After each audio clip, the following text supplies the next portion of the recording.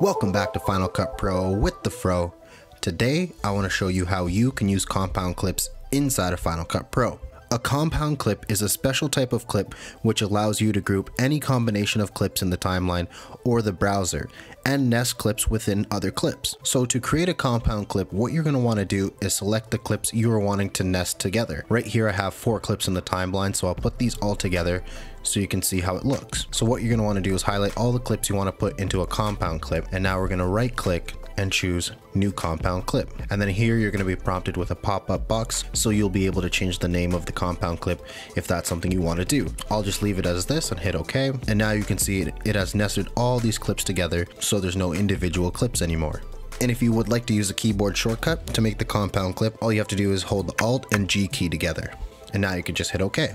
And if you want to break this compound clip apart, all you have to do is hit the Shift, Command, and G key. And now that has undone the compound clip. So what I like to use compound clips for is I can put all these clips together, and now let's say I wanted to add a LUT. What I can do is just go here and search for that. And I can drag the LUT onto the compound clip. And now from here, I can just change the look and it will apply this LUT to all of these clips. So you can adjust the look to however you want, and now it has applied that LUT onto this whole compound clip. And if we go inside here, you can see in the effects tab that the LUT isn't put onto these clips. That clip too, no LUT, and again no LUT. But if we come back to the compound clip and we select it, you can see here in the effects that LUT is on this whole compound clip. It's easier to go through and add it onto one clip rather than going to each clip and adding that LUT, and that will save you time while editing by using the compound clip. Another thing you could do with these compound clips, let's say you wanted to move this part of the edit into the beginning of the timeline, so we want to move it back over to this area here. What we could do is just select the clips that we want to nest together, so we'll hit Command and just select the clips that I want together, and now we hit Alt G and then just hit OK. And now you can see if we double click, we can go into this compound clip and everything that we just highlighted is inside here. We can take this whole compound clip and drag it to anywhere else in the timeline. So I'm just going to break this apart again. Let's say I try to put the whole music track into the compound clip.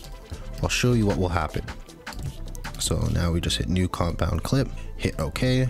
You can see we're getting a black section inside of the compound clip. We only selected the video clips on this end, but we selected the whole music track. So when you play this back, you're not going to see any footage because of the music track. You could see when the clip starts, it's just a black screen, but it has the music. And then when it comes to the end here, you could just hear the music again. So that's just something you want to make sure of before you make a compound clip, and you don't want that black space in the compound clip. What you're going to want to do is just make sure that the music is cut to where you want the video clip to end. So now I've chopped down the music, and I'll select all these parts here with the music. Now we can do new compound clip, enter. And as you can see, if I go inside here, there's no more gaps added to this. It's just the music at the bottom. Now we're able to move this to any part of the timeline that we want. Say I wanted to move these bunch of clips just over to the front, it won't let me move it. So sometimes if you're having that problem and you're getting the little crossbar, what you're going to want to do is just make sure that it's a compound clip. And now you should be able to move the compound clip to where you want it to go.